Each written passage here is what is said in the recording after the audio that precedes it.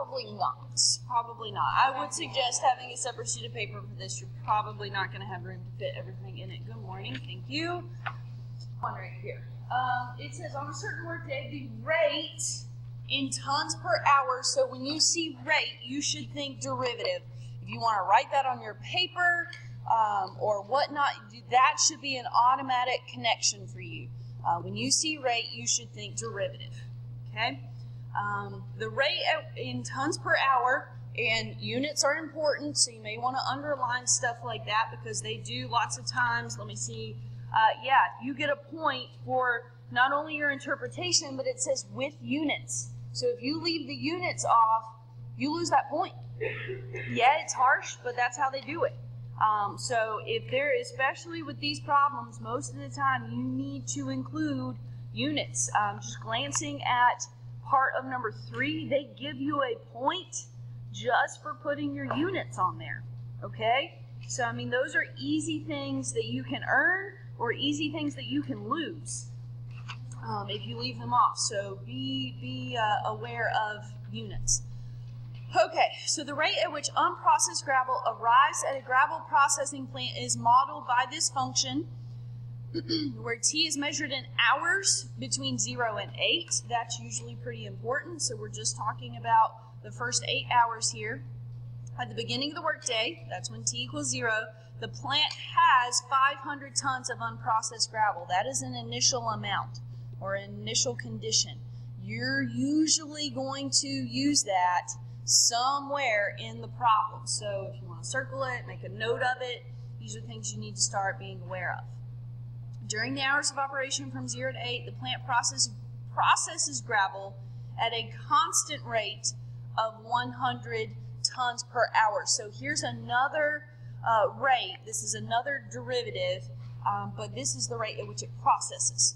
The first one was the rate at which it arrived. Okay, so we've got 2 different rates going on here. We're adding and we're processing. So there's going to be 2 different things going on here. First of all, they ask us to find G prime of 5, and they say using correct units, interpret your answer in the context of the problem. Now, guess what? This is calculator active, so there is absolutely no reason for you to try and take the derivative of that. Not that it's a difficult derivative, but why risk messing something up in your calculations when you can take your calculator, you can go to F3 and use the first function, differentiate, type in that function, 90 plus 45 cosine of x squared over 18, comma x, close your parentheses. You can take the derivative of it. Now, it will not automatically, you can't tell it to plug in 5, so what you need to do is once you press enter, use your up arrow key to highlight your answer and press enter, and then just go in there and replace the x's with 5s. And go ahead and press diamond to get an approximation. Okay, you don't want to give it to them in terms of sign. All right.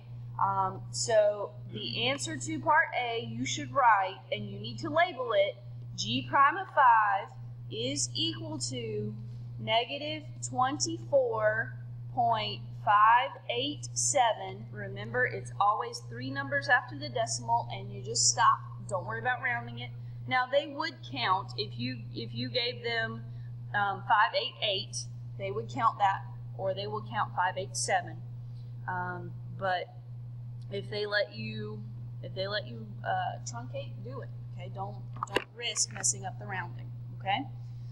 Now that's just part of it. That's 1 point. Okay, that is 1 point for being able to plug that into your calculator and plug 5 into it. The second point, it says using correct units, interpret your answer in the context of the problem.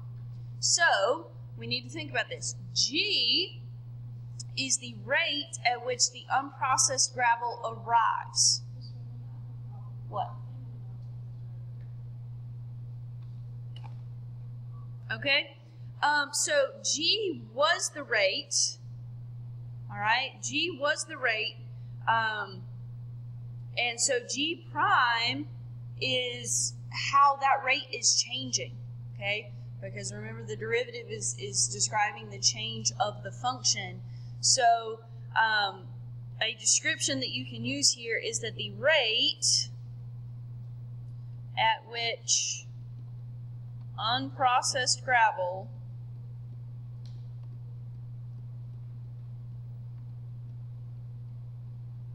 is arriving is decreasing because it's negative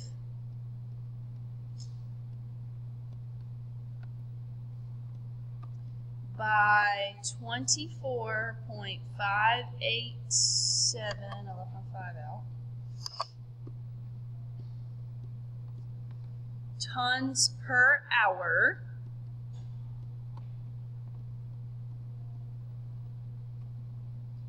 at time 5 hours. You need to put that in there because it's only at exactly 5 hours that's the rate. If it were at any other time, it would be a different rate. Okay? So that's how specific you need to be in your interpretations or in your answers here. Okay. B says find the total amount of unprocessed gravel that arrives at the plant during the hours of operations on this workday. When you see total amount, that's an accumulation. You should be thinking integral. Okay? The integral is an accumulator. All right? Remember the bicycle problem. We found out that if we graph the velocity function, the area under the curve is the distance traveled. So the same thing's going to apply here. It's just a different context. If we do the integral of the rate at which it's arriving, then we're going to get how much arrived. Okay? If you take the integral of a rate, you're going to get an amount, whether that amount is a distance or in this case the amount of gravel. It doesn't matter. So you should always set it up. Okay, you should always set it up because a lot of times they give you a point just for the integral. So if you recognize that this is an integral, we're going from time equals 0 to time equals 8 hours. And guess what? You don't have to write out the function. You can use the function notation. You can put g of t right there, dt, and you get a point for that part right there. And then put your equal sign, and guess what? Once again, use your calculator. Do not do this by hand. Okay, go to your calculate menu or calculus menu, integral, plug in your function,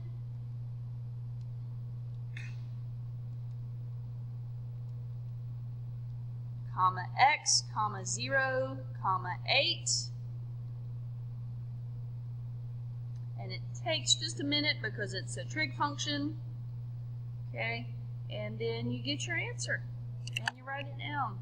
825.551 tons. Make sure you put the units on there. Now this one doesn't say anything about needing the units, but it never, ever, ever hurts. And that's all you have to put for B. Okay, that is literally all you have to put for B on this calculator active part. Okay, C, is the amount of unprocessed gravel at the plant increasing or decreasing at time equals 5 hours? Show the work that leads to your answer. Okay, so, it wants to know is the amount of unprocessed gravel increasing or decreasing at 5 hours. So we know that the plant is processing gravel at a constant rate of 100 tons per hour. Well, let's see how much is arriving at this time that they're asking for. Okay, they're asking for 5 hours. So let's find out, well, how much is arriving at 5 hours? And we're going to compare that to how much is being processed. Okay. So this is just going to plug into G. Okay, we're just plugging 5 into G. So we've got 90 plus 45 times the cosine of 5 squared over 18. And use your diamond button to get the approximation. Okay, that is 98.14 0 tons per hour are arriving,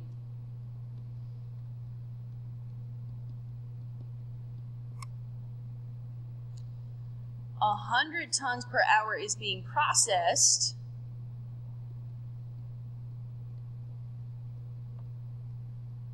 so is the amount of gravel increasing or decreasing at this point? Decreasing, because less is arriving than is being processed, so it is decreasing. So that's less than that. So the amount at time t, at time 5 hours, the amount of gravel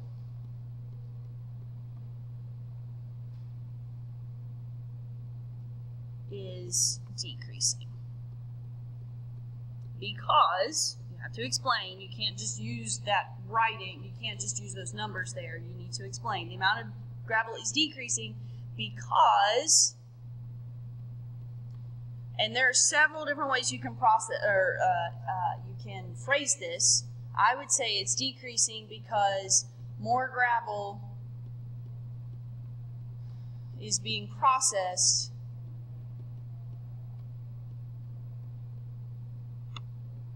than is arriving.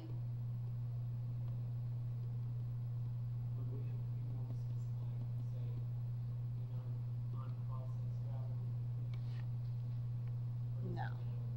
I don't think they'd be nitpicky about that. Arriving at the plant.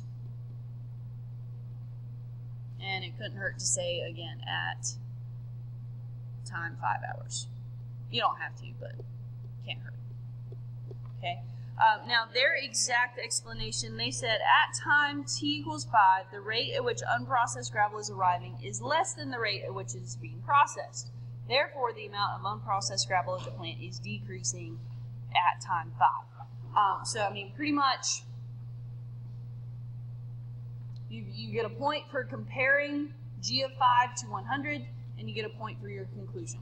So, you're gonna get a point for the second part of this explanation, and you're gonna get a point for saying that it is decreasing. Okay? Yes.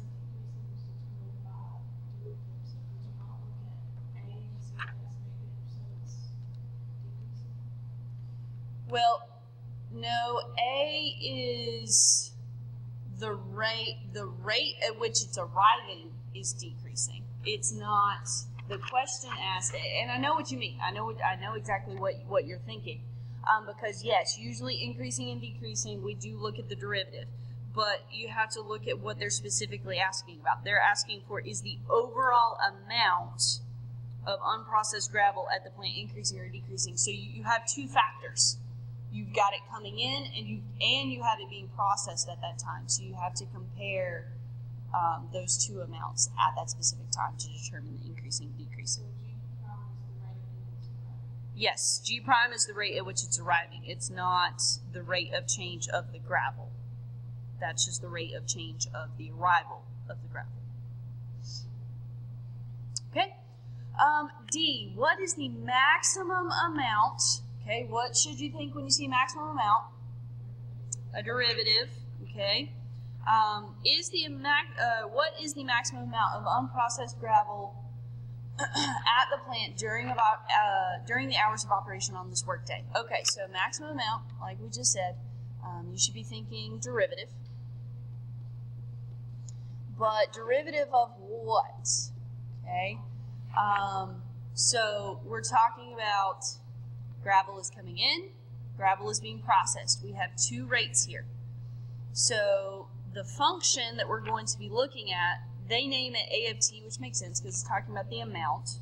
Okay, it's talking about the amount. Is equal to, we started with 500 tons. That's where that initial condition comes into play. We started with 500 tons, plus we've got to accumulate, right? We've got to accumulate our gravel over the time of the workday. So we've got from 0 to t, because it's going to change, okay, because we're trying to find the time at which it's the greatest. We don't want to just know what